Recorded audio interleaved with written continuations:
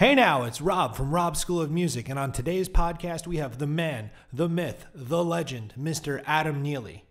Stick around for an amazing interview talking about the life of a professional musician, YouTuber, performer, writer, all-around great dude. See you on the other side.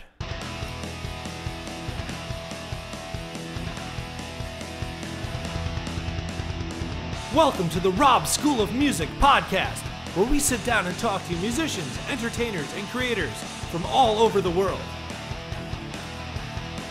Hey guys, thanks so much for tuning in today. As always, my name is Rob from Rob's School of Music. On today's show, we have Adam Neely. When we were trying to put together people for this podcast and for this interview series, Adam was one of the top people on the list. A drummer that I play with by the name of Gandhi Gonzalez was friends with Adam and performed a couple of weddings with him years back, so that's our 6 degrees of separation. Wanted to bump into Adam when we were out at NAMM this past January, but the stars did not align.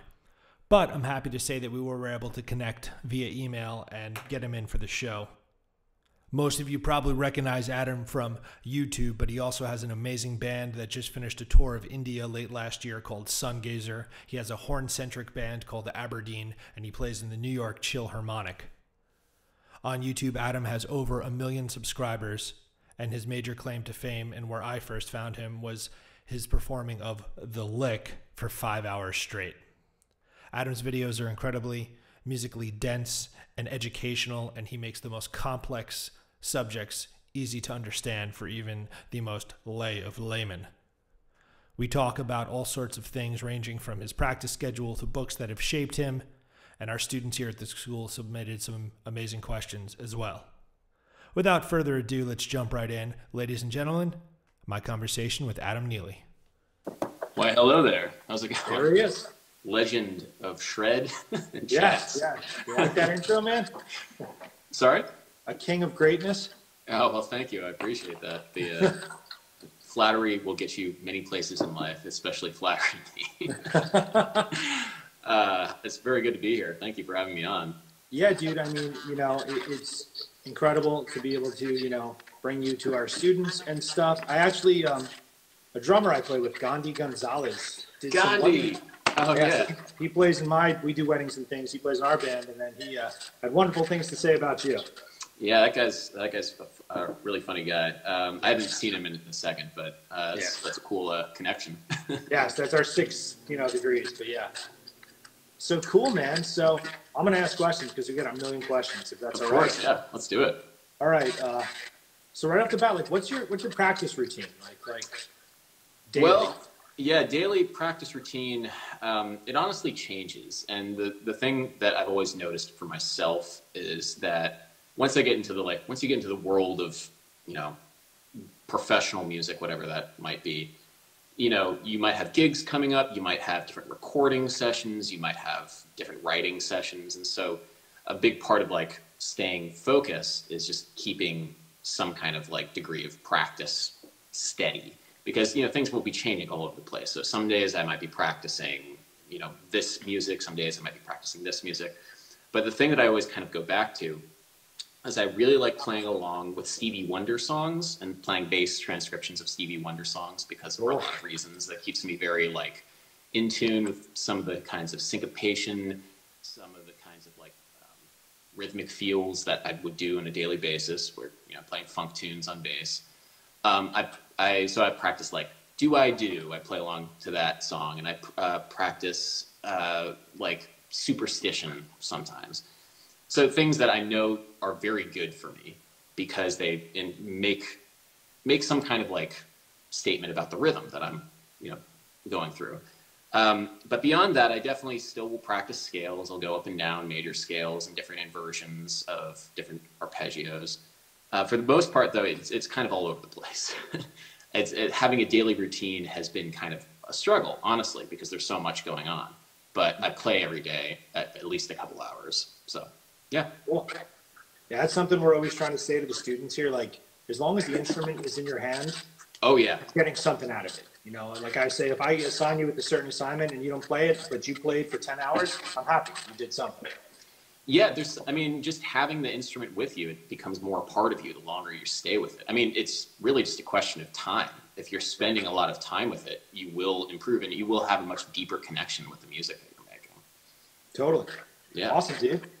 All right, so you guys just had a pretty epic tour overseas. What was like the coolest part of that and the worst part of that? Yeah, we were in India, which was wild because I've never been to India before. It's a very different country from the US in so many different ways. And yet it felt very much like home playing with the venues that we were playing.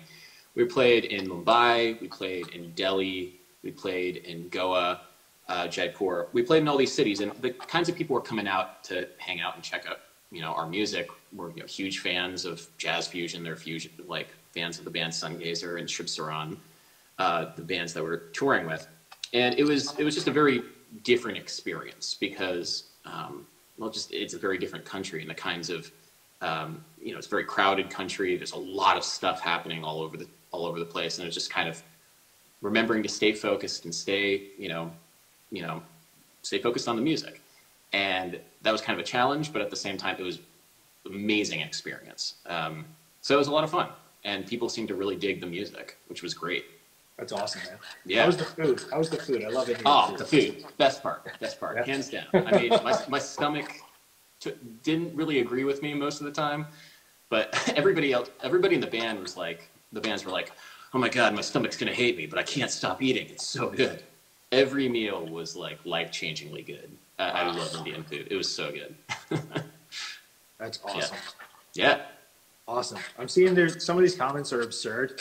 Yeah. They come with the territory. I'm sorry. No, it's hysterical to me. If I ever I peer down and I giggle, it's just like I'm watching my students asking things and then random things, and then they're jumping on the random, and there's lots of tangents down there. But we'll get this there.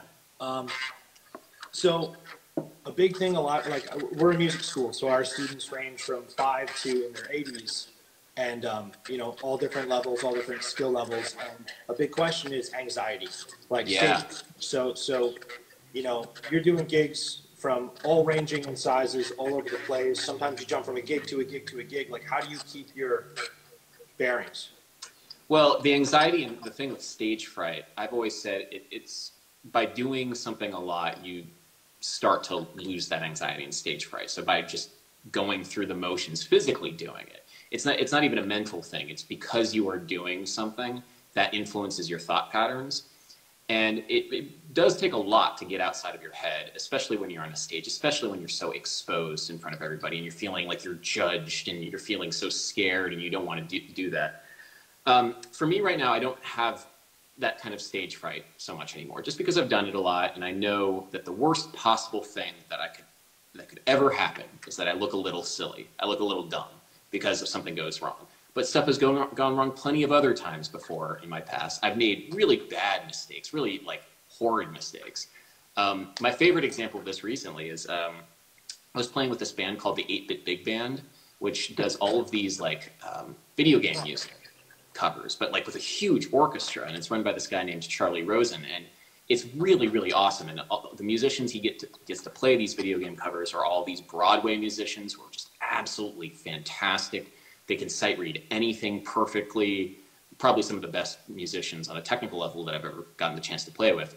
And I was playing, and I was a bass soloist for a couple of these tunes where I was playing some basically solo bass numbers kind of as the soloist. And I get on stage with bass that had new strings on it and completely out of tune. I thought that I had tuned it backstage, but by the time that I actually got on stage, it was insanely out of tune, nowhere near the right tuning. And the piece started with just a solo bass harmonics. So it was just all eyes on me.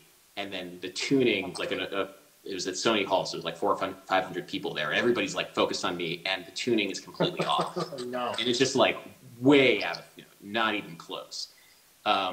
So, that's the silliest. It looked really bad. I looked really bad in front of all these Broadway musicians who I really look up to, or these guys are so cool. And then this whole audience is just looking at me fail really miserably. But I had experiences like that a lot before where I just failed, very bad, does not look good on me. And I realized the worst that could happen is that I look kind of dumb, and that's it. nobody's getting hurt. Nobody is losing their life over this.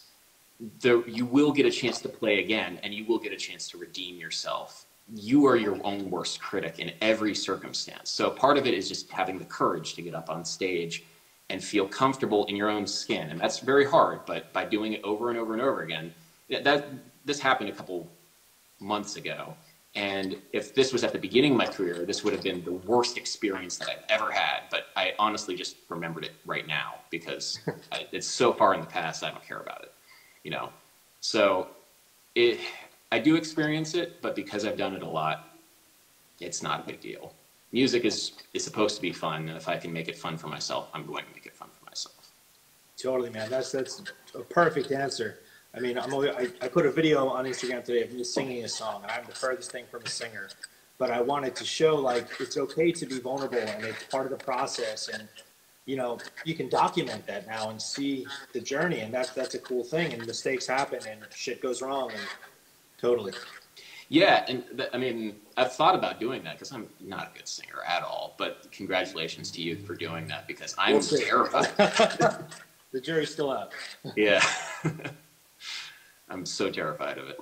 Well, we'll see. We'll see what the response is. People are like, yeah. And I'm like, but really? Are you sure? All right. So many of these questions are going to be super like theory and like year stuff. So I'm going to get the one that's not that way out of the way. What was your first record and what was your first concert?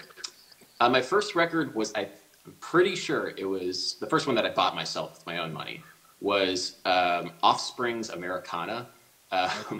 Which like 90s, I guess early 2000s, 90s, yeah, 90s alt rock band. Love that album. I bought it in France when I was on a field trip, I guess. And I brought it back and was very excited to listen to it. And after that, it was, I think, a Rage Against the Machine album. Then the first concert I ever went to without my parents or just like the first like rock concert was this thing called the HF Festival, which was the local radio station put on this big festival at RFK Stadium in Washington, D.C.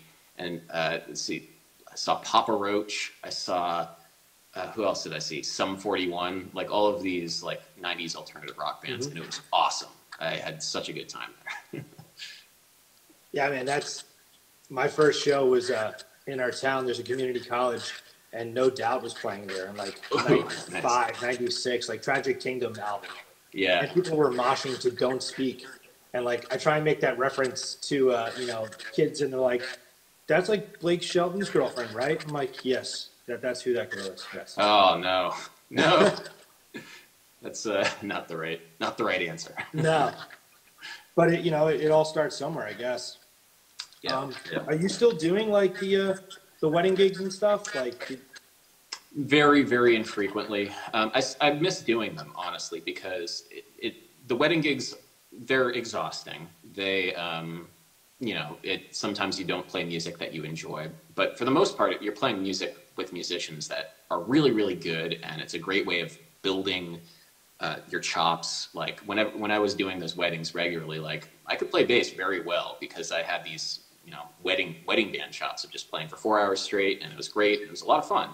I'm not doing it so much anymore just because I'm focusing more on YouTube related things and also touring for like my band.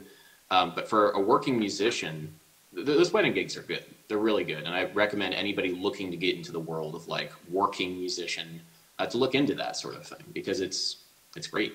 I love it. I love doing it. Yeah, man, it's the coolest thing because you got to be able to be good at every genre, like everything thrown at you. And that's hard. Yeah. And one of the things is there's always still a stigma I've always found, especially with people who haven't done those sorts of things about wedding gigs. But every musician I know, every musician in the New York scene has done them or does them and understands the value of them and what's necessary, because there are so many musicians involved and, there's so much demand. The caliber of musicianship needs to be incredibly high. You'd be going from playing like Bruno Mars to like an Italian wedding song to, right. AC/DC back to back to back. And it needs to sound like the record, and the musicians need to be able to do that like at a moment's notice. And that's hard, and it requires a phenomenal amount of flexibility. So yeah, it's kind of a proving grounds, I think. It's like trial by fire for musicians, for sure. 100%. Yeah. So a lot of our kids are going off to college, and a lot of them are like, I want to go to school for music. I have a degree in music, same thing. Like, do you see value in that now, or? I do. And I think the real value of school, like formal education, any kind of education, is the ability to talk with your peers and your ability to make communities, basically. I was just watching a interview with, it wasn't Jack Stratton, Theo Katzman, one of the like Wolfpack guys. And he was talking a lot about the value of scenes. So like the value of just getting a bunch of people together who are like-minded and learning from each other and growing with each other and just growing and developing something that, you're in an environment with people who are very passionate about music. And so going to music school is good for that. You can get information anywhere, but information is not the same thing as learning, and learning, comes from many different ways, and information is important for that. But at the same time, learning is much more about how you interact with other people, I feel like. And so I think that's the real value of music school. You can get information anywhere, like I said. It's the internet age, but there's a reason why music schools still continue to exist and why people still go to them. It's because they find real value in that kind of community. So, totally. Yeah. Awesome. I see a couple of names in here that really they needed to see that. So thank you for. Yeah. Okay. I'm glad that was useful for you. Yeah. One of our students, his name is Franklin. He literally made an Instagram just to watch this. Oh, cool. And he wanted to ask you, how is the whole quarantine thing affecting, your gigs, and then how do you foresee it affecting the future of gigs? It's a heavy question right now, but. Yeah. Okay. So basically, it completely, I was supposed to be on tour. I was supposed to just be finishing a tour with Sungazer, my band, right now. I was going to be touring like a couple weeks ago with my band, another band, Aberdeen. I was supposed to be going to Germany to do some gigs in a couple days. Like, all my tours and everything for the have been canceled. They've been canceled all throughout the summer. Might be canceled in the fall. Who knows? So obviously it was very inconvenient for me because I had a whole year planned, and now it's all kind of gone away, which is, I'm kind of lucky because I can make YouTube videos and collaborate in other ways, but it, completely destroyed the music industry for this spring. It's going to affect the music industry for years, for sure.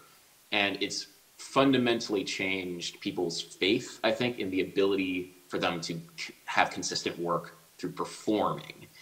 And that's, it's hard. I'm curious what you think in terms of like, and what you've seen too, because you're connected to the New York music scene. For me, it's like everybody lost everything.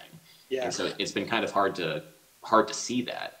It's horrifying and devastating and unfathomable all at once. Like, I kept all of it, like, so my gig is I do an acoustic thing with my girlfriend, she sings, and then we'll bring in other musicians for bigger things like Gandhi or other people like that. There's a kid in here, JP Listella, sick bassist. We'll bring him in there. And I'm like talking to the people that I normally would supply the work for. I'm like, I don't know. And they know it too, but like I feel this guilt, and all the dates are still on the calendar. So I'm getting like alerts like, this gig was this day. And then I start adding up the money, and I'm like, holy crap. I can't wrap my head around how is it going to get better. Yeah. And, businesses it's not all just going to come flooding back once we're allowed to, like, assuming best case scenario, like things start to open up in like a month or so.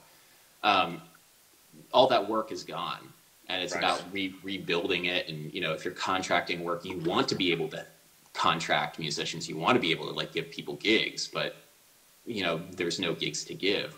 And it shows how, reliant the music industry has been for a long time, or at least the working musician industry has been for a long time, on bars and restaurants, because that's traditionally where you go to see music, bars and restaurants. concerts and things like that will open up a little bit faster, I think. But and weddings, people are always going to get married. Like that's fine. But it's going to be, you know, it's a pretty devastating sort of event. No two ways around that. But fortunately, I haven't been as affected as some other people. Yeah, we have one of the guys who teaches here. He does strictly weddings, and they lost like everything. Yeah. And now the makeup dates are into next year, but those dates are already booked with other things. So it's like there's no way out of it.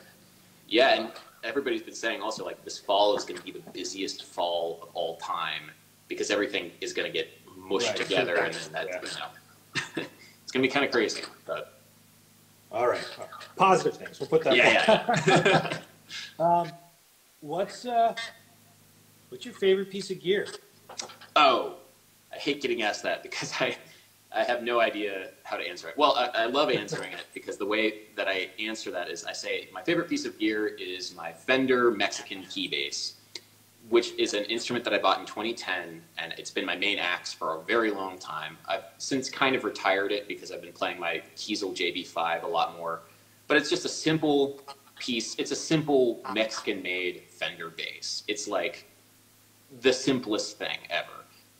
And the reason why I like it so much is because I know its history. Like I know exactly how it plays.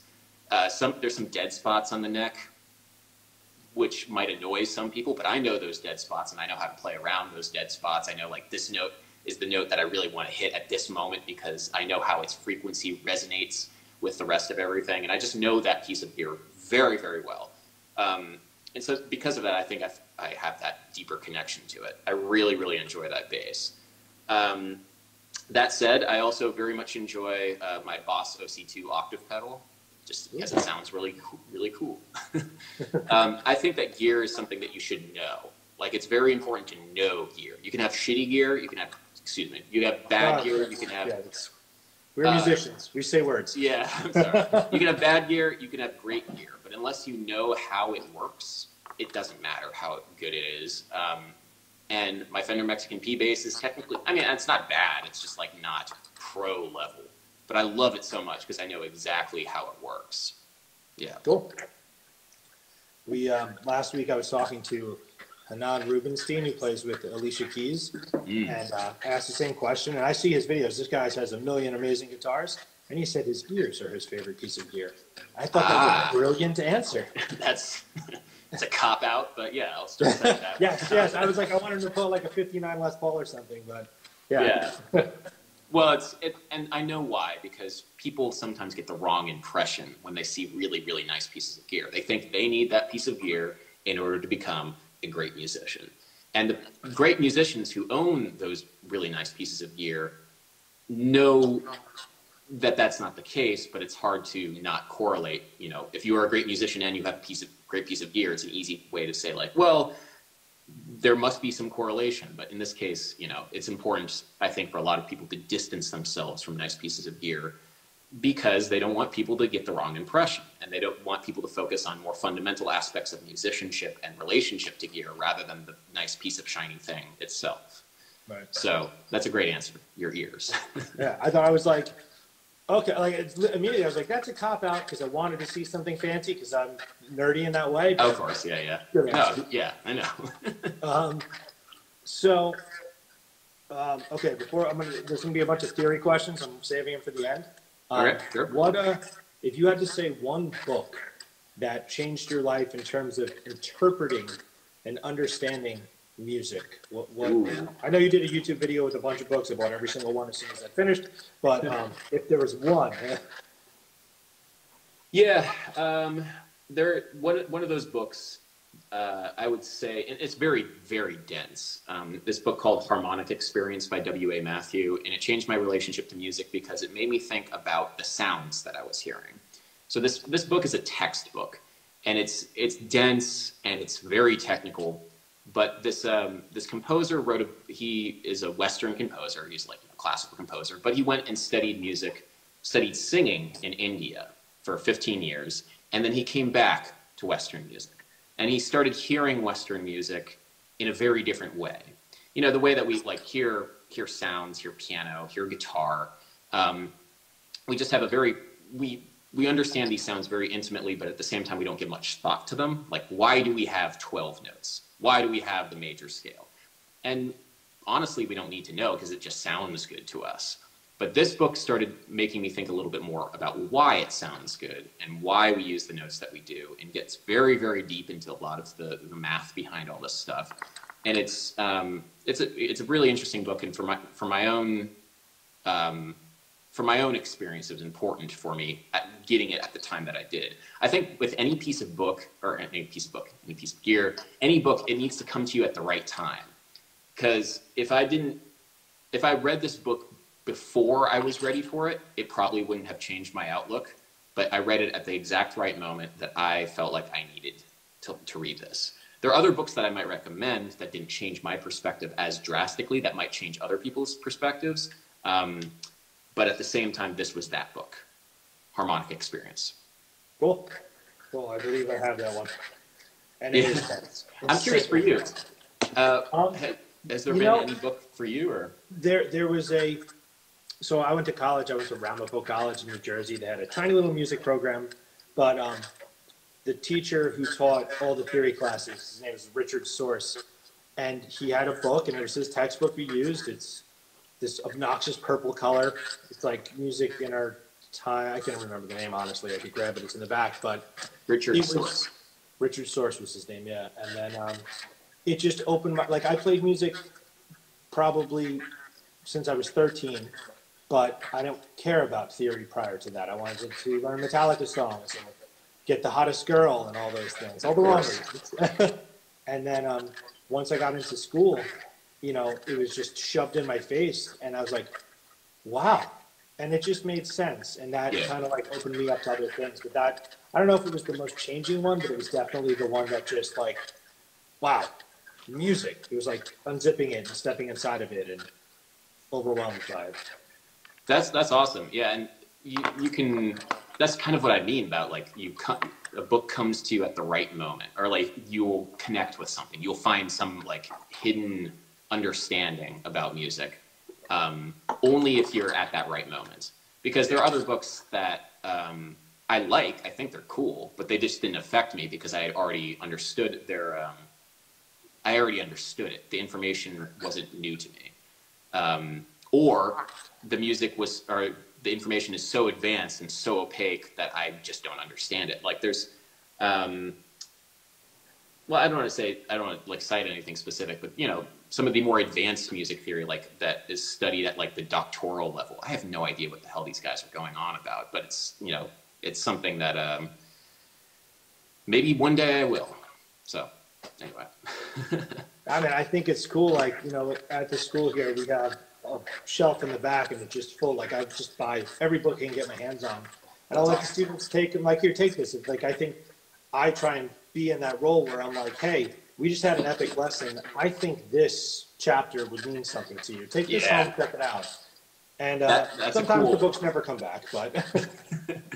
But that's still a cool, like, thing. I definitely. My bass teachers in high school were very influential for me. There are two of them, Pepe Gonzalez and Leonardo Lucini. And they always had an album to lend me, and maybe I didn't return it all the time. Right. But they always like, you should check this out. And that was a special like moment I always found, like when the teacher recommended or gave me something. So that's cool to be able to do that with books. Yeah, I love it. Okay, off of theory. Your YouTube videos are fantastic. You're over 1 million followers. You're, like I said, a champion, king of greatness. When you're producing the content, like how much time goes, and I'm sure it's different on each one, but like, do you storyboard the ideas and then put them together, or what's the process? Well, it depends on the kind of content that I'm making. Certain videos, I'm actually going to be bringing up a Final Cut timeline that I can show you guys, give you behind the scenes what these projects look like, if I can find it. But it really depends. So I'll script out things for like bigger projects. I'll script out. I'll write out every word that I ever will say, and then when I'm recording it, I'll like memorize a sentence and I'll deliver the sentence a couple times to the camera, make sure I get a good take, and I'll go to the next sentence, and then I'll memorize that sentence, and so on and so forth.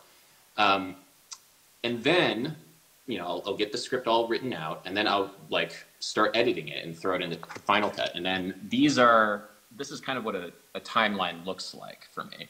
So basically I'll be editing, there'll be all kinds of different little animations and things that I'll like add. And if anybody does Final Cut, or if anybody does Final Cut and also works in digital audio workstations, you kind of realize that there's this musical aspect to video editing in terms of trying to get the timing right and trying to get the right takes and trying to piece things together the same way that you would in like GarageBand or Logic or Ableton Live. And so I get a lot of kick out of putting together videos because I'm thinking of them very musically. Like, how do I get the timing right? It's all about timing and getting the feeling of certain things. So it takes a lot of time. It takes many, many, many hours. For certain videos, it might take, all told, 40 or 50 hours worth of work through the research, through the script editing, through the filming, through everything. And, you know, that's for me. And like, I'll do a video a week. So this is kind of like a full-time job. I mean, it is a full-time job. For other videos, it might take a little bit less time because I'm talking a little bit more off the cuff. I'm reading questions and like interacting with, you know, for Q&A videos, I might not try and script out anything, but it still takes a lot of time and a lot of energy. And people might not realize that, but another thing that I say is that making videos is kind of like making music. It requires a lot of time, a lot of energy, and you might not get gratification. There might not be instant gratification in the way that you might be looking for. But if you spend the time and spend the energy and really practice your craft, you will get a very real gratification in your ability to do something that can only possibly be done if you put in the hours and put in the effort. And that's, you know, an important kind of like lesson that I'm trying to teach people about what it is I do on YouTube and relate it to what I do with music. They're kind of the same thing. They do get the same kind of, there is the same kind of lesson to be learned in both circumstances. That's actually really cool to say, to draw the parallel between the two. And I can't help but do it because yeah. I'm a musician, like, and I try and teach also music. And yeah. So it kind of feels like two sides of the same coin, just very different media, because music is sound and video editing and stuff, it's a visual media. So it's a very different set of tools, but the same kind of approach is there too. And writing and recording a song and writing and recording a video. Cool. Very cool. Yeah. What's your favorite mode? Favorite mode? Are we sticking to major modes, or can we get... You know what? Take it wherever you want. All right. Favorite major mode is probably Dorian. I like Dorian a lot. It sounds good. It's radially symmetric, which means that if you take the note like C, and then you build a perfect fifth up from C, and then a perfect fifth down from C, you get a G and an F. And if you keep going in fifths in either direction, you eventually get a C Dorian mode. I think that's just kind of a fun thing because we call it radially symmetric. But my favorite mode overall is something called the Mixolydian flat 6. And it's what it sounds like. It's the Mixolydian mode, so it's the fifth mode of the major scale, but then you have a lowered sixth degree. So it's the fifth mode of the melodic minor. And the cool thing about Mixolydian flat 6 is that it's the same going up as it's going down. So if you build up a perfect, like a major second going up and a major second going down, major second going up, major second going down, minor second going up, minor second going down, etc., both versions yield a Mixolydian flat 6 scale. And not all scales do that. In fact, there are not that many else that do that. So I like the, you know, the math behind it, but it also sounds pretty cool. If you like play a Mixolydian flat 6, it's a cool sound. I like it. Awesome. That's awesome. So that's in math. You bring up math. When you're interpreting music, when you're ingesting music, from the theory side of things, is math always in the forefront of how you understand it? I know music is math, but no. In fact, so I've learned a lot of things about how I relate to music. And a lot of the time, it's from the analytical perspective, which I almost am, I don't want to say embarrassed by this point, but I've kind of like want to not listen to music like that as much, where I'm trying to analyze it in terms of the harmonic content. I'm trying to listen to music more in terms of rhythmic content, timbral content, like the sounds that are happening. But yeah, I mean, I will be able to listen to a piece of music and say like, oh yeah, that's the 1 chord going to the flat 3, going to the 4, and this is the melodic arc, and that's the 1 of the key, etc. It's another way of interpreting and hearing the music. And the advantage of that is that you can then, when you're listening to music like that, it becomes very easy to then take the music that you just heard and just do it yourself, because you have analyzed it and understand all the key relationships, understand it, you have understood all of the different harmonies and their relationship to the key. So this is the 1 chord, this is the 4 chord, this is the 5 chord, and it's an easy way of then being able to play it yourself. And that's the huge advantage of it. You can definitely turn that side of the brain off for sure, and I do, but it's a nice tool to be able to do that. And it's a necessary tool in a lot of cases, because the ability to reproduce music like that after just hearing it once, it's kind of necessary to kind of come up, especially with somebody who does not have perfect pitch. I don't have perfect pitch. It's necessary to be able to make those kinds of connections to be able to do it yourself. And I think that's the power of it for sure. Awesome, definitely, yeah. Yeah. On perfect pitch there, we have a student here who has perfect pitch. They're not on here, so I can speak freely. She walks around like she's hot shit. Yeah. And I say to her, that's not necessarily a good thing. What are your thoughts on perfect pitch? I agree. I don't wish perfect pitch on anybody. And these are the disadvantages of perfect pitch. I have a very good friend who is an incredibly smart musician and has perfect pitch. And the way that he hears music is not as the sound and the color of the chord itself. It's not this like just sound that you're experiencing. He's hearing like, that's a C, E flat, G, B. And you can't turn that off. That's like it's like immediately being aware of the color of everything you see. And that's the first thing that you think of, no matter what. For me, when I walk into a room and when I see something, I take in the shapes of different things, like there's different like pieces of furniture or whatever. But to have perfect pitch would mean that the color of everything is the first and only thing that you think of immediately. So if you heard a chord, you don't hear the chord. You hear the notes, and then you have to analyze the chord knowing what the notes are. For somebody with relative pitch, or for somebody with a developed ear, you're just like, well, it's a major chord. Like, how do you know? Well, I just know it's just major. It's major sounding.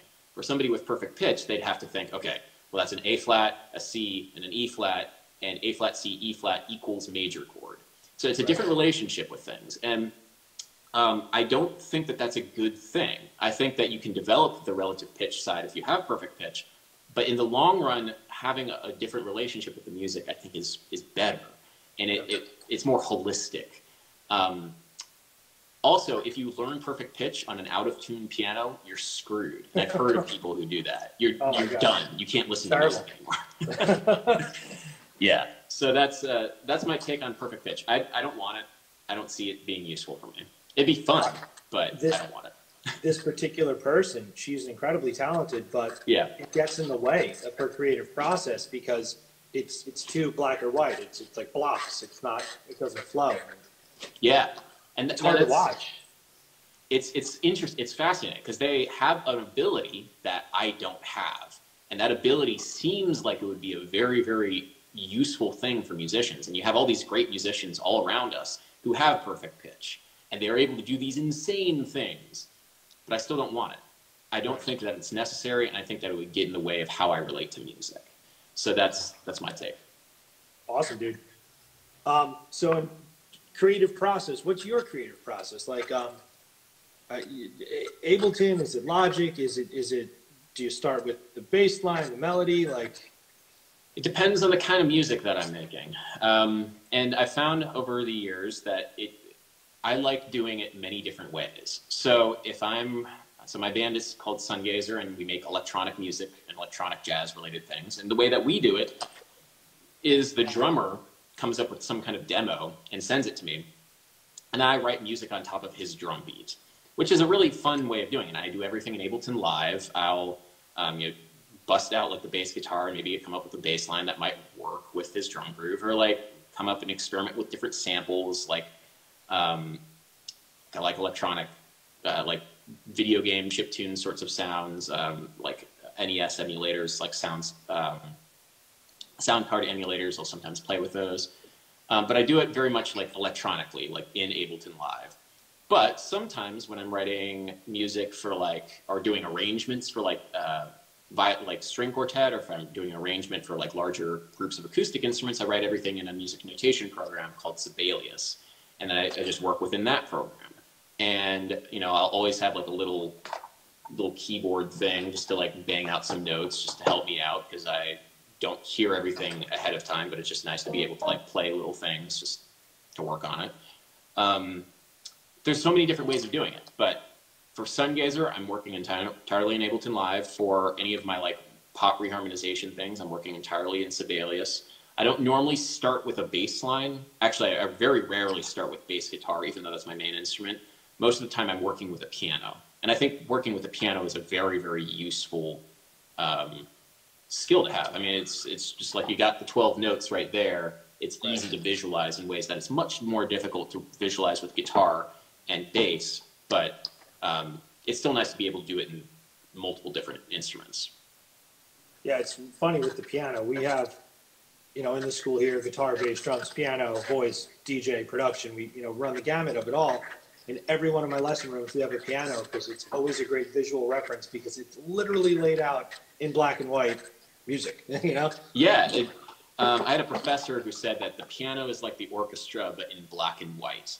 And, you know, of course, visually it's literally black and white, but it's also because you can play anything and everything. Right. It's not going to sound the same as a guitar player playing it, but you can just play the same notes. It's just like, it's in monochrome.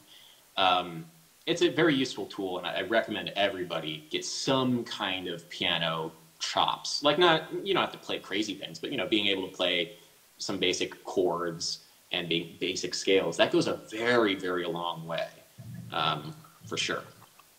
Cool, definitely, yeah. I saw a question, I missed it. So one teacher at the school, his name is Gerard, and he is our resident theory wizard. And Gerard, what was that question? Hopefully he'll type it in again. Okay.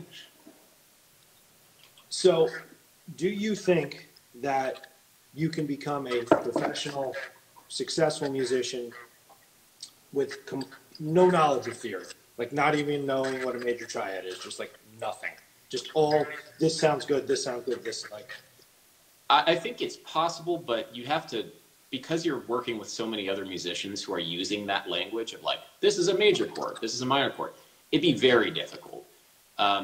I think it's possible, but honestly, you're holding yourself back if you don't at least have some kind of basic understanding. And the reason for that is the theoretical knowledge that we're talking about. This is how you communicate with other musicians. This is the way that you have a meaningful conversation in English or using music theory with another musician. And you want to communicate a music idea fundamentally so the other musician understands it and they're able to replicate it on their instrument and they know what it is that you're doing. This is the language, this is how we communicate with one another. So yeah, you can make insane music knowing nothing about music theory. It's just going to be harder to have any kind of meaningful conversation with the people that you're going to be playing with. Right. And that will very much get in the way of your career in the long run. I know some fantastic musicians who don't have the most crazy, they maybe didn't go to music school, and so their faculty and their understanding of exactly what's going on is maybe not as high as mine, but at the same time, they're able to have some kind of conversation about rhythm, about knowing what beat comes where, like, oh, can you put that on the and of two, for example? And that's an important understanding to know, okay, well, the second beat is being subdivided into eighth notes, and that we're going to all play on that second eighth note. And that, without having to actually say it, or without having to hear it first, you can just say the and of two, and everybody will know what that means. Right. So I think it's important at least to have a working knowledge of music theory. Not for any kind of analytical reason, it's just so that you can talk with other people. It just makes life easier. Speaking the same language. Yeah, for sure. All right, so Gerard's question for you is, he said it was a major scale with a flat sixth. or I don't even know the flat sixth. What would you call that? I've heard that called the harmonic major, and I don't know. I don't use it that often, but so I went to Berklee College of Music, and for whatever reason, for the performance majors, they had to learn the harmonic major in all of their modes. And I never quite understood that because it's not the most practical scale, but it's cool. It's fun. It's the major scale, but then you lower the sixth degree. Has a sound. It's kind of cool. It's a fun thing to play around with. But I've heard it called the harmonic major, kind of like the harmonic minor, but it's just a major scale. So, yeah. Okay. I'm gonna see if that's the answer he wanted. I don't know if. Yeah, I don't know. I don't know if it was a loaded question or he had a true. But I liked your answer very much. That's the harmonic major, the sound of it. It's weird. It's a weird sound, yeah. Anyway. So, let's see here. What's a good one?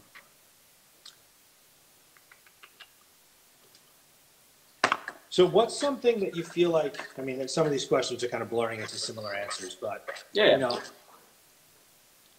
jazz is something, jazz. I know jazz. Right? So when you're like on a gig with a bunch of jazz guys and they're all, jaded and been beaten up by just not being appreciated for so long, how do you stay confident and positive? Yeah, that's a real one. Well, part of the reason, I will be honest about this, part of the reason why I'm not doing so many of the wedding gigs anymore is because the musicians on those gigs tend to get pretty jaded. And it's hard to be in that environment for any length of time. And the reason why people get jaded is pretty obvious. It's exhausting work. You're not sometimes treated very well. You put in so much time and energy and you don't feel like some of the stuff that you're doing is being appreciated. And so there's this feeling like, yeah, it's jaded. This is just, it's bad. It's bad vibes. It's bad juju. Not all the time, but sometimes that happens. So my default is to just remove myself from the situation, just not be part of it. But I think the important thing for any musician to know is that when you're in a situation with older musicians who might be jaded, and I've been very guilty of this before, they will complain about things. They'll make life miserable for themselves and for you. And it's important to not get caught up in it in any way, shape, or form. Like not gossiping about people if it's not important, not complaining about things if it isn't immediately important for your own immediate getting through the gig. And that's hard to do because it's alluring to feel like you're part of things, but it's also a very real experience with people. And when you're touring also, and like on the road, being jaded and getting dark, that's the technical term, getting dark. I've gotten dark so often. I'm very susceptible to getting dark. That's a real battle. It's a very serious battle that every musician has to go through. And I don't have much advice besides to just stay clear of it because it's infectious and it gets in you too, especially with people who are dark themselves. Right. It's much better for the musicianship and better for just the whole process to be with people who are positive thinking. If there's a bad experience that everybody is sharing, to not dwell on that too much and to know that at the end of the experience, it's done and that your own reaction to the experience is the only thing that you can control. So that is a big part of it for sure. Dude, it's the reason why I asked it, when I saw that question pop up, so we did within my group, we did something in Vermont on New Year's Eve. And we brought into it, myself and my girlfriend sings, and our main group of guys couldn't do it. So we're just pulling from different things. And we brought in this guy, JP, who's 21, absurdly monstrous bass player, but it was a different type of gig than he had done. And then the keyboard player was a Broadway guy. The drummer was as jaded as they come, beaten down by the system, F the world, blah, blah, blah. And we went on that stage, and like the rehearsals were like, this energy isn't flowing.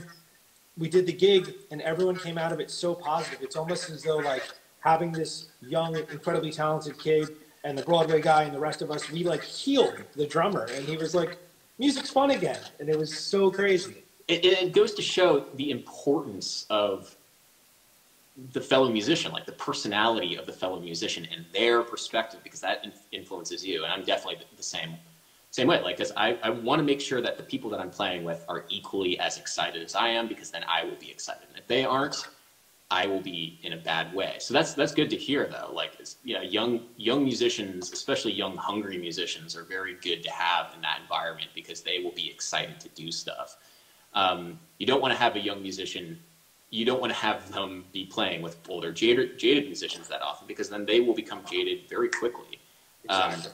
I played a lot of musical theater when I was first playing in New York City, and some of the bands that were playing with were all younger musical theater people, and it was fine. It was fun. Everybody was like excited, but there's a couple gigs with people who were much older and still doing the same kinds of gigs that I was doing, and it was just a bad time. Fortunately, I had the foresight to not go and play with those people as much, even though the money was pretty decent. But it's a very real challenge, for sure. Yeah. It's a lot of the kids who come through here, they're like, I want to be John Mayer, or I want to be Ariana Grande. I'm like, that's awesome. But the whole purpose of doing this whole thing is to bring in people who are finding other ways to make this thing work as a career. Yeah. Without, the odds of becoming any of those things. And more power to anyone. I hope we all become that. But to be able to make it on your own terms and find this gig to that gig and be positive, not go dark, that's... I want to talk about that, because the only way that we see musicians in popular culture, and the way that we might get inspired by musicians, is to see somebody really like larger than life. Right. But there is a musical middle class of people who are not doing the, Ariana Grande route or whatever, of just being the pop star. And it's a little challenging, because we don't, just as a society, I hate saying as a society, but as a society, we don't see music, we see a musician's worth based on their popularity, their stardom. But I think it's important to say that there is a much, the vast majority of musicians aren't that. They are working what essentially are 9 to 5s, but it looks very different than a typical office job. And Right. Their relationship to work and music is very different. And fortunately, I did grow up in a family where I knew that. Like my entire mom's side of the family are all working musicians in one way or the other. So I knew that was a possibility for me. And so I didn't go into it thinking that I would be rich and famous. I thought that I would be like my mom and her brothers. And the more that I've talked to people, the more I realize, like, well, people's perspectives and understanding of what working musicians are is very different. And that's it's just a way of the world, which is kind of interesting. Yeah. That's right. My dad's a drummer too. So it's like, he toured with Johnny Maestro and the Brooklyn Bridge on like revival stuff before I was born. So those stories were always in my house. Yeah. And it said to myself, like, you can make this work at varying degrees, but you can make it work. Yeah. It's a perspective thing. It's important. Like, I don't say it's important to have a parent who's a musician, but the advantages of it are not just that you become musical and you have a musical upbringing. I did have a little bit of one. The main advantage for me is perspective. Like, I knew how a career could be built, and that was encouraging in ways that I didn't even really realize at the time, because I knew that there would be a path for me. I didn't need to become rich and famous, becoming like a pop star. I knew that I could do something else for myself and build a career in a different way. And there are so many paths, there's so many ways to do it. And you don't even have to make it your main job, but there are so many things that you can do to make a living playing music. And very fulfilling things too. My favorite story I tell, there was a girl when I first started, and the mom comes up to me and says, don't get too comfortable with her. She's going to go to college in a year and a half, and the music will be done for her.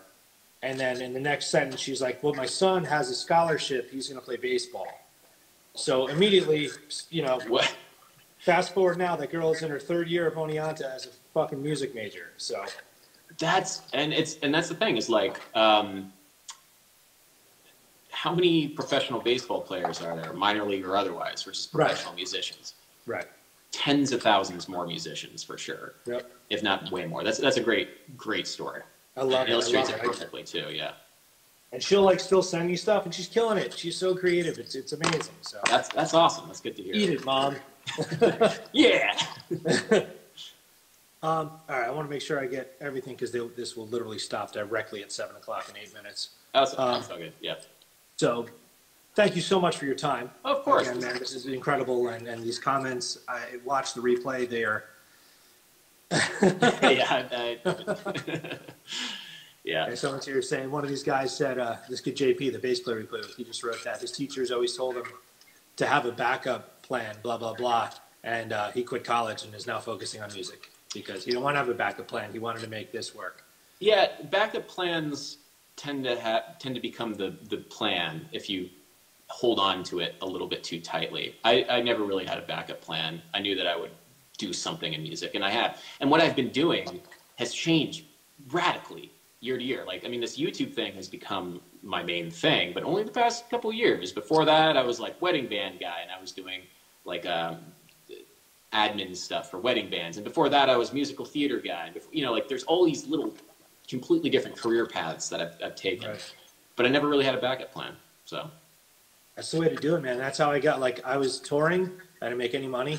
And then had a couple endorsements along the way. So I thought I was a big deal, but that doesn't pay you any money. And then started doing the cover band thing. And then the school thing, one thing led to another. And here we are. But it's cool to be able to do so many different things, all as a musician, you know? It's not a dirty word anymore. for sure. Hopefully it's not. Hopefully it's not. That it might be changing, but hopefully it isn't. Yeah. So any new music we should know about? Anything you're super into that you want to hip us to? Oh man. Well, I just checked out Dua Lipa's new record, the pop singer, and it's a cool record because there's some really great bass lines on it, like played by bass guitar. That first single she got in there had a good bass line. Yeah, and they're all like that. Like the production on that, there's all these really great bass lines. And I've noticed in the past couple of years in pop records, there's electric bass is now becoming much more prominent in the production, which I think is super cool. Super like quantized and chopped up, but the sound of an electric bass is very prevalent. So I think that's cool. I mean, I haven't been checking out too much new in the past like couple months. A lot of the stuff that I listen to is old, very old. But yeah, I like the Dua Lipa record. It's nice. Cool. I'll check out that. The first single, I taught that to many students here, so I'll go deeper in it. It's a similar vibe. It's a similar sound. Yeah. Cool. Any new original stuff coming out? Sungazer stuff or Aberdeen or? Yeah. Well, Sungazer, we're writing some new material right now because everybody's in lockdown, so we can spend the time. So nothing to announce officially. But one of the things that I've been doing a lot on my Instagram is I've been posting, my friend Ben Levin has this whole thing called fake guitar, where it's, like there's all this controversy on Instagram of some guitarists who like speed up their stuff. And Ben has like really leaned into that and tried to create a genre of guitar playing that's, that it's fake, but it just sounds really cool. So I've started working with him on like a bunch of more fake projects, and that's kind of a fun little side project. I had a very brief conversation with him at NAMM, and he was very friendly, but I was kind of overly hyped up, so I don't know how I presented, but it was fun. Yeah, NAMM is a crazy environment. It's hard to make any kind of meaningful connections, but it is nice to always run into people. So I was out of the corner of my eye. I was like, I know that guy, and it clicked, and I was like, hey. And he's like, okay. I'm like, okay. Yeah. Actually, on my side of things, we have, so my girlfriend's been writing songs like crazy, and she has a song that's kind of about what's going on in the world right now. Yeah. So later on tonight, she's actually posting that on Instagram. So that's exciting. An hour. Oh, cool. I'll check it out for sure. Yeah. There's a lot of great music. There's a lot of great music being made and posted right now. There's this, I guess it's collective called Stay at Home Records, where it's like all these musicians, session musicians who are out of work have started like just collaborating on these projects. Awesome. Yeah. It's a weirdly exciting time because there's a lot of people making music now that they can't make music. Yeah. Which makes no sense, but it kind of does. Where it's just all of a sudden, like whenever we can like see people again, there's just going to be, you know, triple albums and just this onslaught of music coming out. And that's kind of cool, I guess. It's a silver lining to an otherwise terrible situation, for sure. Yes. Yes. Yeah. All right, my friend, this is going to cut us in less than a minute. So I just thank you so much, man. I really appreciate it. course. This is huge. And then it'll be on the replay for 24 hours. And then we're going to do a podcast with bits of it. So Cool. Yeah. And thank you so much for having me on. This was a lot of fun. And, you know, the questions were great. Like, it's fun to talk to people also, and just fellow musicians who are in the same boat, honestly. yeah. So thank you for having me on. For sure. Awesome. No, seriously, thank you so much. This was the highlight of my birthday yesterday. So this is my birthday. So thank you. All right, brother. We'll talk soon. Thank you so much. Have a good one. Thank you.